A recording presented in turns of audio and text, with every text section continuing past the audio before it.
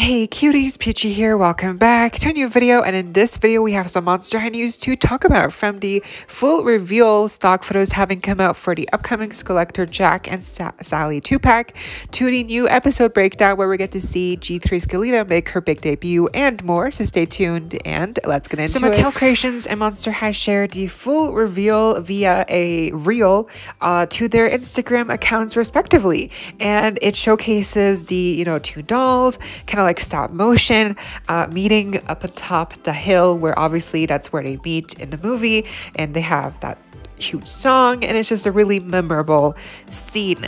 So this little clip is so cute. It's even better because the actual movie is stop motion animation, so like this short clip also being done stop motion wise is just perfect. As per usual, there's now a countdown on Mattelcreations for the release of the SKULLECTOR 2-pack here. So let's read the articles on Mattelcreations. It says, "True love never dies. We're celebrating Halloween with the cutest couple of haunts, Jack Skellington and Sally. Our delightful duo is dying to be in your collection." Disney's Pumpkin King. Our team had loads of fun recreating Jack's look. His pinstripe tuxedo with bat bow tie is the perfect outfit for a monarch of the ghosts and ghoulies. Stitched to the nines, we updated Sally's patchwork dress with a spiderweb lace hem to show off her potion bottle heels. Her purse is a spool of threads in case she needs to patch herself up. And I was wondering why they gave her a purse as an accessory, because it just feels like a throwaway item. I feel like they would have included zero here instead of a purse, or maybe zero as well. I mean, you are paying 90 bucks, so I feel like a pet accessory like that would have been really fun. But that's the only accessory. Like, the purse is the only accessory, and I don't even think it's a new mold. I think it's a reused mold of the previous that was used for the Frankenstein Cinderella Fredderella doll, right? So it's not even a new mold. So, but it makes sense, I guess, canonically, right, that she would need it to stitch herself up, so I don't mind. Frighteningly fabulous. The special packaging starts with the illustrated outer sleeve. Once you slide that off, the dolls are displayed on a background behind a hollow foil decal. And of course, I think for them to have a unique packaging design makes sense, because they're not just SKULLECTOR dolls, they're also celebrating the actual movie's 30th anniversary, right? So it's like a special occasion. But I do think that for a lot of people who are completionists, especially with these SKULLECTOR dolls so far, who have all the SKULLECTOR dolls so far, this packaging not matching up with the other packaging alongside with the Annabelle doll will probably be annoying at the very least. From lead designer Rebecca Shipman, "I can't believe we finally got to partner with Tim Burton and Disney. Creating Monster High versions of these beloved characters is truly a scream come true. What history do you have with Jack and Sally's characters? I love these characters in this movie for so long. Seeing them together in this beautiful packaging makes my black heart so happy. What details make you scream with delight?" Quote, "My favorite part of this project was probably working with our different incredibly talented teams. The sculpting team created Jack's articulated skeleton body in doll form. Our soft goods team created a suit for Jack's very slim frame and transformed Sally's iconic patchwork dress into an evening gown. I also loved watching our team paint Sally's hauntingly beautiful face and style her gorgeous long red hair." That was very interesting. It's always very interesting to hear the designer's perspective and experience on working on a product, especially with Rebecca, who's done so much already. Just hearing about all the details that went into the creating of these dolls, with the careful consideration of these sketches, and just all these little details that they have to keep in mind. Like, it really just is like, this is you can feel like there was care put into this 2-pack. Okay, so let's take a closer look at these stock photos now, these newer stock photos that highlight the individual dolls, starting off with Sally. So as we now have seen, the dress is actually not supposed to be a one-to-one replica of her original dress. It's supposed to be like a higher you know, like a leveled up version of her original dress, just like a evening gown take on it, right? So that makes sense to me. I didn't know that, so to me it did feel like it looked like the original dress, but it was different. So that makes sense. That's why it's also longer. It has a you know, lace trim at the bottom. It gives that flare. The puff sleeves too, I didn't notice, but that's really nice. And I do like the little the prints on the different spots. I don't know if the Skeletta icon is really needed to be right there smack in the middle. I mean, I get that they want to make it obvious that this is like a Monster High product, like Mattel Monster High, but I feel like you can already tell that by just the doll itself. Like, the people know, like, I feel like Monster High fans know this is a like, people know like the body is a Monster High doll. So even if she looks different, but I don't really know why they have to put that. I don't feel like it adds anything. It's a little bit like, I feel like that would have been better off, but I do get that they want to add more color, I guess, and the blue fit in, the blue, I guess, green, teal. But yeah, I think the dress is fine. I see what they were trying to do with the lace trim, but the fact that it just ends up looking like a mermaid silhouette, you know, like the gown portion, it's just so overdone. We've seen it done, you know, over time, like with 6 dolls now, they've had the same silhouette, you know, like of the flare at the bottom. It's always the same thing, and I just feel like I'm tired. Like, are we not tired of seeing the same thing happening with different dolls so far? Especially, it's really just mainly Mattel. I mean, MJ also had that problem with, you know, Maria and Roxy. They both had the same dress silhouette, but you know, it's an issue. Like, it's starting to become like an actual like it's just not nice. It's just it's so obvious, right? And I feel like if it's done well, it wouldn't matter. But here, it's just, I don't know. It's cute, but like, does it really add a lot? Like, I feel like if it was perhaps done differently, the silhouettes, maybe it would have looked better. But I guess the mermaid silhouette is just so simple and easy to do. That's why they keep doing it. So I understand why. But from a creative perspective, like, I just wish they would come up with something else more creative. But overall, I mean, aside for the dress, I do think the actual doll itself, with the stitching, the unique face screening, the expression, the hair, she is gorgeous. Like, she is really pretty. So I like the details with the kitty earrings, her headband, the bow, the thistles at the top, the shoes with the bottle potion pills, heels, like the heel portion. I feel like that's all really nice.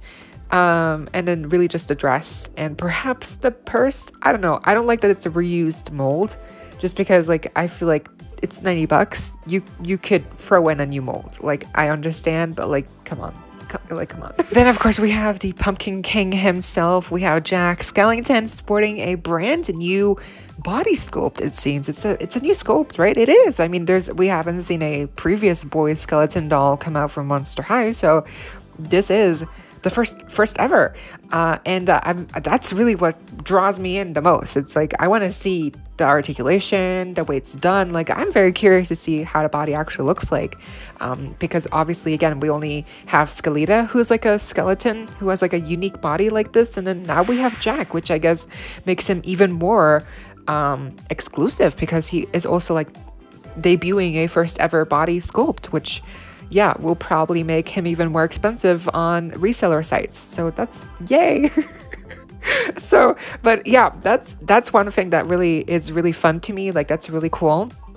Then I noticed that he only has 4 fingers. Now, I don't know if it's like accurate. I think it is, because obviously they created a whole new body sculpt. They're not going to get that wrong. But it's just, I never noticed that, I guess. Like, does he really only have 4 fingers in the movie? Like, I never noticed that. But like, I feel like it's a little bit obvious here on the doll, and I mean obvious like in a way that it just sticks out to me. I don't know, it's off. It just looks off. Like, it just like the way the thumb is posed and like the fingers, like, I don't know, like, it looks good from the sides, but from the front you can just tell like there's like something missing.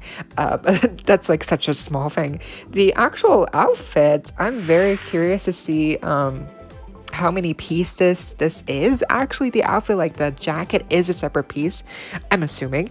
But then the orange black striped vest, is that attached to the white shirt underneath? Is that 2 pieces? How far does it go? Does it have sleeves, the white shirt, or is it like sleeveless? And then the trousers, like, is it like what kind of material are we talking here? I do like the little, like the strips coming down on his coattails. That's really fun.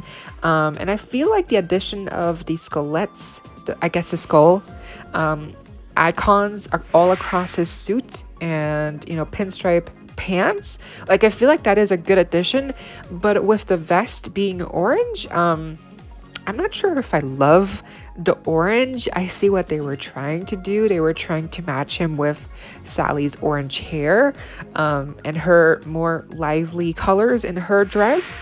But I feel like the orange, while it does kind of tie into the hair for Sally, I don't know if it works for him. Like, Jack is a very black and white kind of guy, you know, he doesn't wear a lot of colors. So I don't know, maybe, I guess orange makes the most sense because it's a Halloween color. But maybe like a different shade, maybe like a lighter shade, or maybe like or just orange. I don't know if I like the black and orange stripes, you know, like I feel like that's maybe too many prints going on. But it's fine. I feel like it's fine. It's not like a real issue. The bow tie is definitely really cool. And then the head, obviously the head, duh, that looks amazing. It's a new sculpt as well. The expression is on point. I think the eyes maybe are a little too big, like if you really compare, but overall the proportions are pretty solid. Like, they're really well done. And the packaging as well, I mean, the box is different, like I mentioned earlier, and I like the description here on the back. It reads, "True love never dies." Debuting in the fan favorite film Disney Tim Burton's The Nightmare Before Christmas, Pumpkin King's Jack Skellington and dreamer Sally embark on a wild misadventure that captures the spirit of Halloween, Christmas, and true love. This collector doll pack celebrates the moment that Jack and Sally realize they're meant to be together forever. Dressed in a bespoke suit with frightening skeleton print, Jack is ready for a haunting night with Sally, who's dressed in a creep-tastic off-shoulder dress with a petrifying patchwork print. This delightful collector item captures the nightmarish fun that awaits every night in Halloween Town. So yeah, I feel like this set, the packaging design makes sense for the movie, the celebration anniversary, right? Even if it doesn't fit in with the other Skellector releases, this is definitely like more of a unique release, even Skellector wise. Like, I feel like this is just like a very special release, just because of the movie anniversary and just because it's like a Disney Tim Burton, like it's a big deal. So I wonder if next we'll get, like, if we'll ever get like a Corpse Bride Skellector doll of Emily. Like, I would die. I would actually try to get her if that ever happens, because like with this one, this pack with 90 bucks, it's really expensive. You're getting 2 dolls, 2 stands, a purse, and of course full outfits. But like that's it. You're not getting any other accessories. Like, I feel like at the very least they could have included 0, like at the very least, and that would have been like just a chunk of plastic. Like, it wouldn't have been anything special, but like at least 0, you know, like include him. I just feel like nowadays with the most recent Skellector releases, all they include is like a purse and maybe, if you're lucky, like another accessory.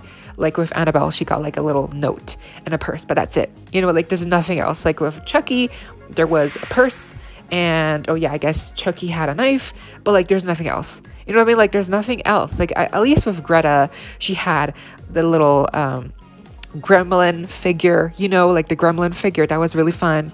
With the Beetlejuice, you know, dolls, the Lydia, I don't remember, but they had accessories. Like, I feel like now with the most recent Skellector releases, the accessories have been very sparse. Now, obviously, I get that with this, they're also paying for the licensing for Disney, the trademark, the actual trademark for the movie, and I get that. Like, that's why it's expensive. But even then, like, they could have still included like Zero as a little figurine, and that at least would have made it feel a little bit more like, oh yeah, you know, at least you're getting like a full package deal here with Zero as well.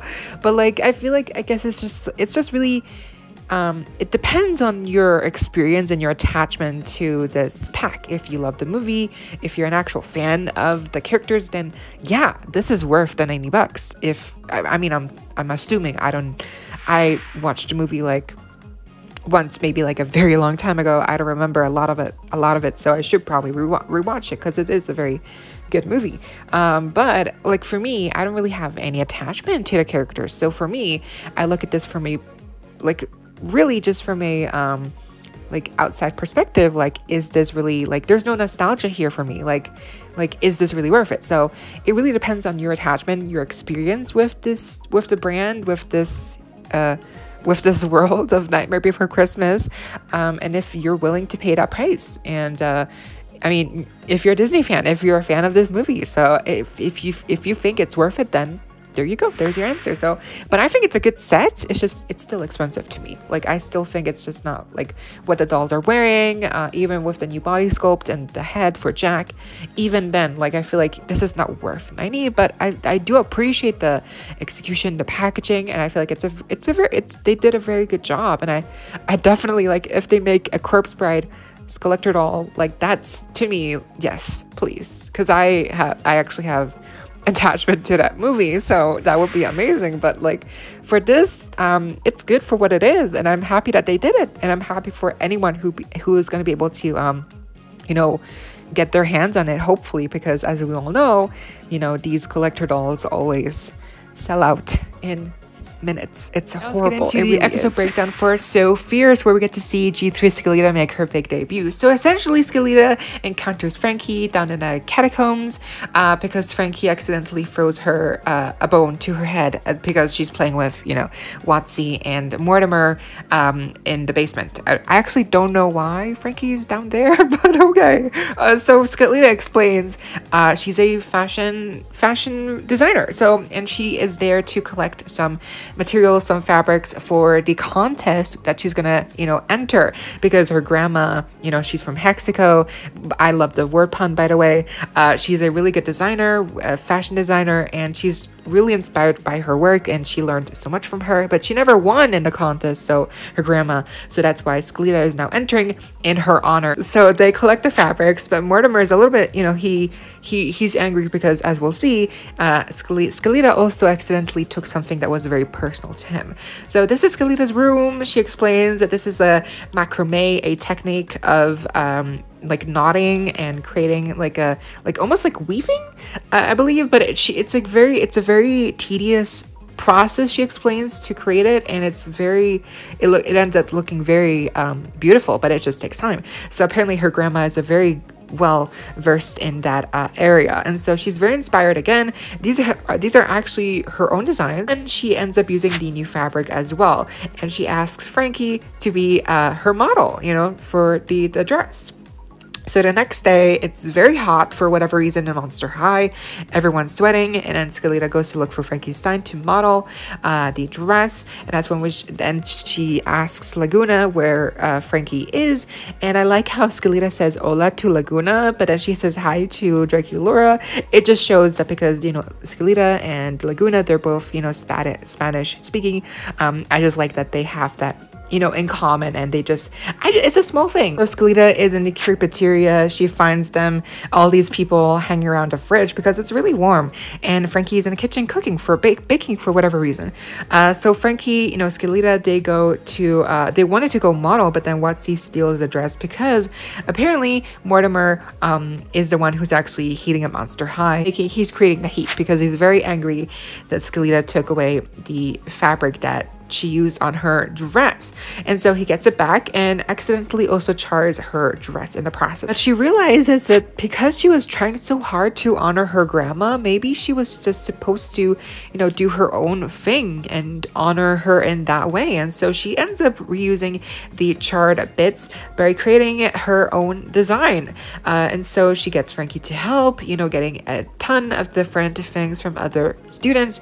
And at the very end, here we have the completed outfit that Frankie is modeling. It's so super cute. And we get to see her grandma as well. She apologizes to her that, you know, again, she wasn't able to honor her by creating her, you know, design faithfully. It's like more important to come into your own as a designer and create your own things. And by doing that, you're also still carrying on the family legacy. So very cute little moment. And then at the very end, we get some photo shoot moments between Frankie and Skelita. And she uploads the pictures to the contest and hopefully she'll win. And that was the video. I hope y'all enjoyed. Leave a like, share, comment, subscribe, hit the notification bell, and become a member today so you don't miss out when I post more content like this coming your way daily and keeping you up to date with all the loyalty you love. Stay safe, be kind. I hope this next time. Stay peachy. Kisses.